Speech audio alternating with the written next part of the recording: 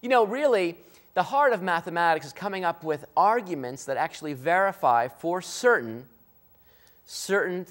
mathematical facts, which we call theorems. Now, to actually produce an argument, we call that a proof.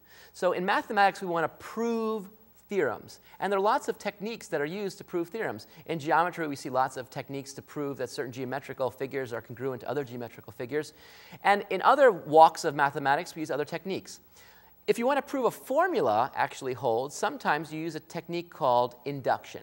So let's take a look at an example where I want us to prove a particular identity holds using mathematical induction. So here's what I want to prove. I want us to prove that the sum, k going from 1 to n, of 2 to the k, which, by the way, just means that I have the sum of powers of 2. 2 to the first, 2 squared, 2 cubed, out to the last one, 2 to the n. I want to prove that that sum is always equal to 2 to the n plus 1 minus 2. Now, how do we prove this using mathematical induction? So to prove this, what we have to do is show that the first domino falls. That's called the base case.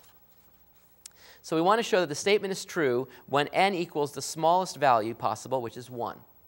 So let's show that first. So first we verify the base case. So how do you verify this in the base case? Well, we let n equals 1 and see what this formula gives us. So then we're summing up k equals 1 to 1 of 2 to the k, and that equals just the sum of 2 itself. We start with k equals 1 and we stop immediately, so we get 2. Does that equal, question mark, this side? Well, that's going to be 2 to the 2 plus 1 power minus 2. Well, 2 plus 1 is 3, and so here I'm sorry, 1 plus 1. So, sorry, n is 1, n is 1. So we have 2 to the 2 power minus 2. Well, that equals 4 minus 2. Well, that equals 2. Well, notice that, in fact, this 2 equals that 2. So we see these sides are actually equal, which means in the base case, when n equals 1, the first possible value for n, we see that this formula holds true in that special case, because we see 2 equals 2. That's the base case. That means that the first domino does fall down. Now we have to verify that, in fact, if one domino falls down somewhere, the next domino must fall down. That means we have to make an assumption. So we have to assume that the statement is true for some particular natural number k, and what we want to do is we want to prove that the statement is true for the next one. So this is the domino phenomena, right? We're going to assume that domino k falls. We want to show that implies that domino k plus 1 must fall as well. So what does it mean to assume the statement is true for a natural number k? What that means is we assume that we have this identity holding. That if we sum out up to k, then we get 2 to the k plus 1 minus 2. And what we want to do now is prove that this exact same statement holds if we change the exponent to k plus 1. So let's actually now verify this. So let's now consider this expression, 2 plus 2 squared plus 2 cubed, all the way out to 2k, but now I'm going to add on an extra term, 2k plus 1. Well, what do I know? Well, by my assumption, I know that this first group is exactly this. So I'm assuming that equals this quantity right here.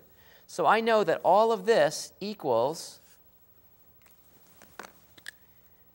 2 to the k plus 1 minus 2. That's exactly this. But don't forget, this new sum has this extra term tacked on. Well, actually, we can combine these things, because here I have 2 to the k plus 1 plus another 2 to the k plus 1. How many 2 to the k plus 1s do I have? I've got 2 of them. So I have 2 times 2 to the k plus 1 minus 2. And what do we do? Well, the laws of exponents tell me that I add. So I see 2 to the first power plus 2 to the k plus 1 power. That's 2 to the k plus 2 power minus 2, which I can write as 2 to the k plus 1 minus 2, because that's just 1 plus 1 is 2, so I'm writing it in a funny way. But the power is that now I see the statement we're trying to prove holding when n equals k plus 1. Check it out.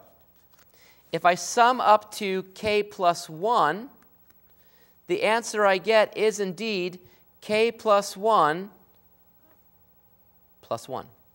So when we sum up to k plus 1, the answer I get confirms with this expression here.